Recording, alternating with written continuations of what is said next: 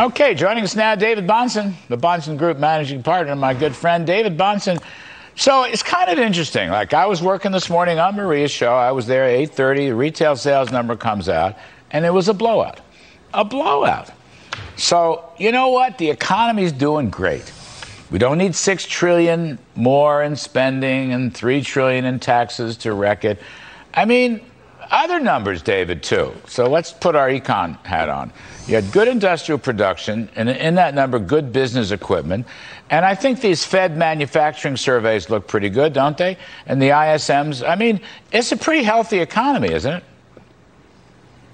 It is, and all of the stuff you just listed, IP, the industrial production, new orders, manufacturing, that's way more important to me than even the retail number, which, like you said, was an upside number. The reason for that is I don't sit around worrying as to whether or not Americans want to go shopping. I'm pretty sure they do. I'm pretty sure they will. What we need is America to produce, to build things, to do things. The supply side of the economy, we need incentives that drive growth.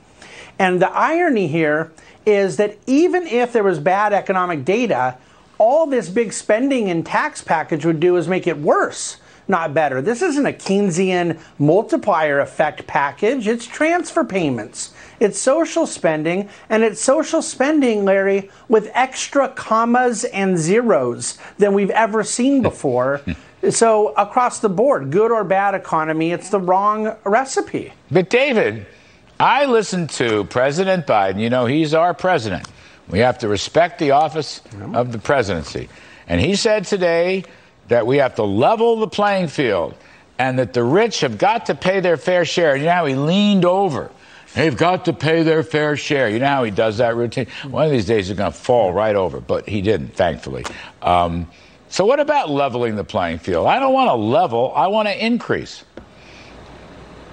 Well, you remember Lady Thatcher's famous line about this, being content with the poor getting poorer just as long as the rich don't get richer. It is class warfare. I want to think at some point we move past it. The political class is not ready to move past it. I want the poor getting richer. I want the rich getting richer. I want an opportunity society. Because class warfare is bad politics and it's bad economics. Thank you, my friend. See you soon.